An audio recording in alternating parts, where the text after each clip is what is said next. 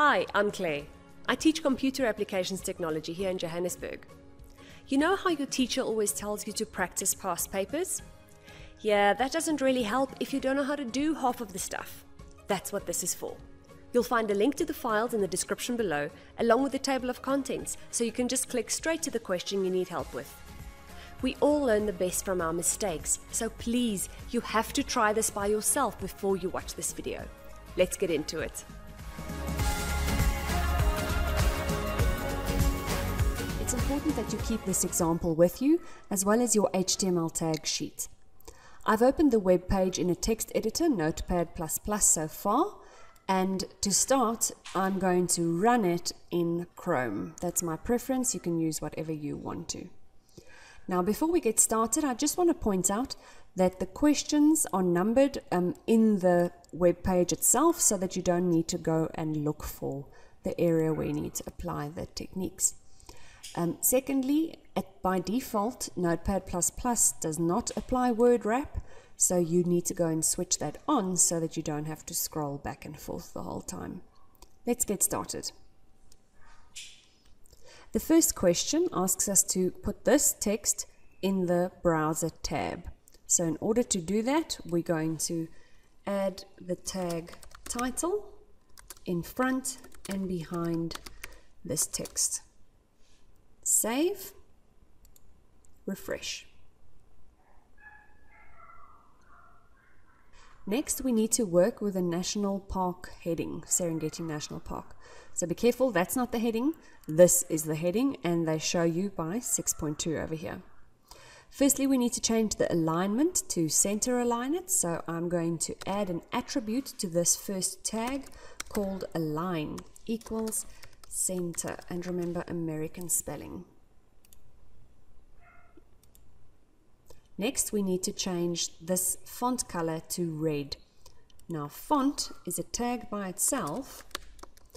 So first open and close the tag, and then you can insert an attribute called color with a value red.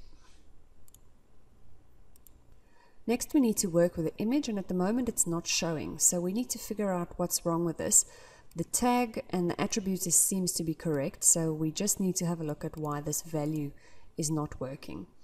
So I'm going to open it in my File Explorer, and I'm going to right click and go to Properties. So there's two things here.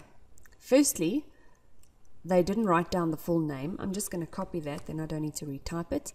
And the type of file, the file extension, also isn't correct. So let's go and fix that.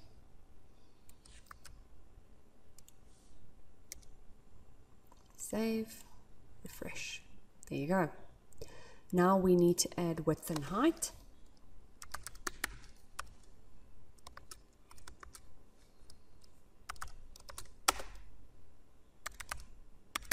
Note that you can add more than one attribute to the same picture. There you go. Next, I need to display these two lines about Serengeti and Serengeti facts as bullets below the picture. So there are two things that I need to do in order to make these items bullets. Firstly, I need to specify that I want an unordered list. Just going to tab that in, that's nice and neat. And I'm going to end the unordered list. Now just have a look at what that does by itself. Nothing much. It's just indented it from the side and put it on a new paragraph. So I need to specify that these two items actually need to be a bullet each. So I add an LI, which means list item, in front and behind each of them.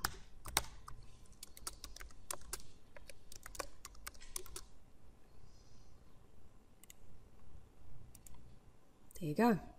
Now we need to insert a hyperlink on this word, contact us, so that it actually links to the contact details box at the bottom. Now to do this, let's just quickly have a look at what they've done so far.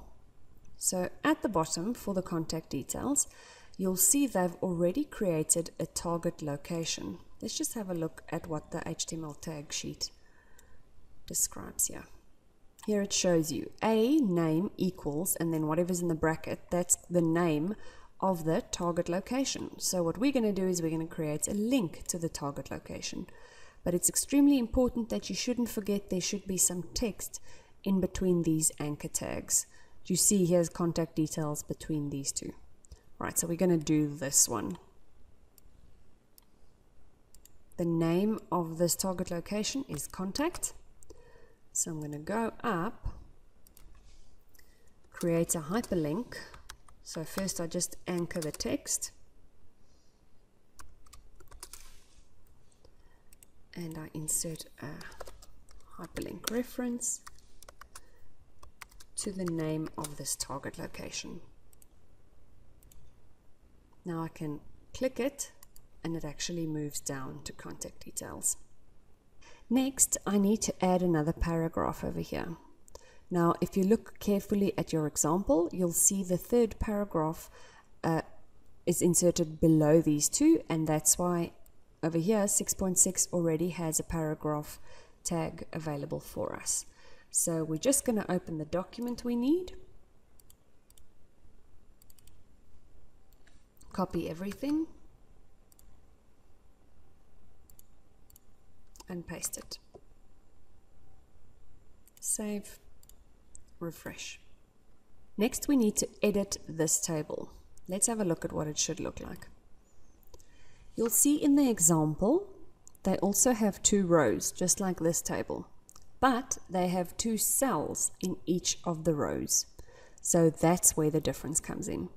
The next cell needs to start here by country, and this cell needs to start by telephone.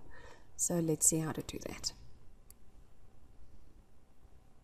You'll see there's the first row, there's the second row, and in this first row there is only 1 cell. So that cell needs to end after Serengeti facts, and a new one needs to start in front of country. I'm just going to take that a bit out so that it reads easily. Save, let's see, there you go. And the second one the same. Where should the cell end and where should the new cell begin? Lastly, we need to change the table border to a width of 2. There you go. For 6.8, they didn't actually indicate where to put it, they just said below the table, so I'm just going to do it right there. And you need to insert your exam number as a comment. So to do that, it's very easy. You literally just follow the example of all the other comments in the document. So it opens with an exclamation mark, then you insert your number and close your tab.